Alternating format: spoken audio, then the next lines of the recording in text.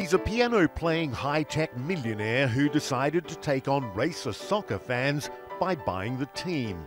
Beitar Jerusalem is one of Israel's top clubs, the only one never to sign an Arab Muslim player, and one with a history of racism from a vocal segment of its fan base.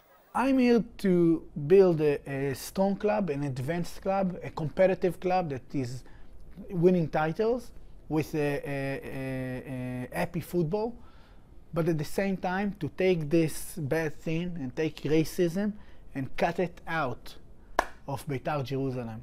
Moshe Hogeg has his work cut out for him. Beitar Jerusalem has been infamous for a small group of hardcore supporters called La Familia, best known for their chants of death to Arabs. They're racist.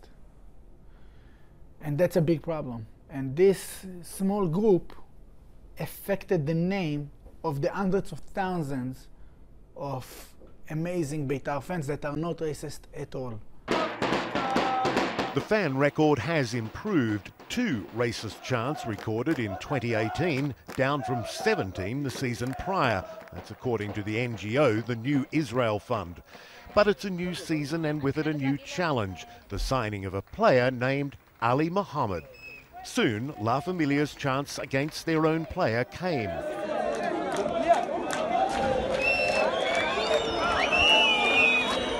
Mohamed is dead, is what they're saying. Ali is dead. Now here's the thing, not that it should matter of course, but Ali Mohamed is neither Arab nor is he Muslim. He's from Niger and he says he's a devout Christian, but because his name sounds Muslim, that's enough for some fans to want to change his name just so they don't have to say Mohamed.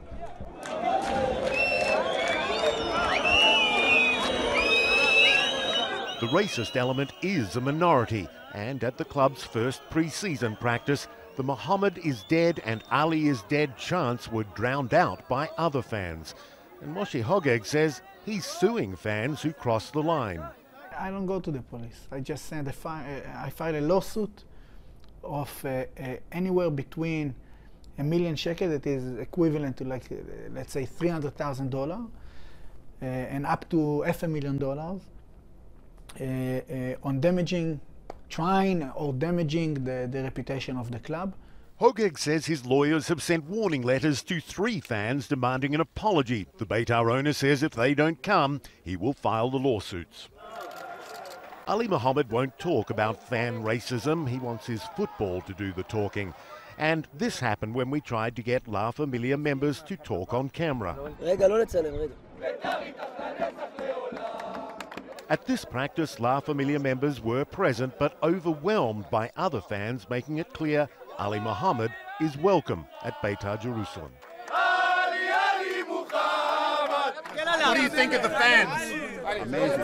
You can see for yourself, it's amazing. I didn't expect this. Moshe Hogeg admits it's been a tough fight and it's not yet won. He even contemplated selling the club, but he hasn't. Instead, he waits for one moment that will make his fight worthwhile. When Mohamed will score a goal, you will hear the whole stadium cheering for him. I think it will be an historic moment for this club and an important one.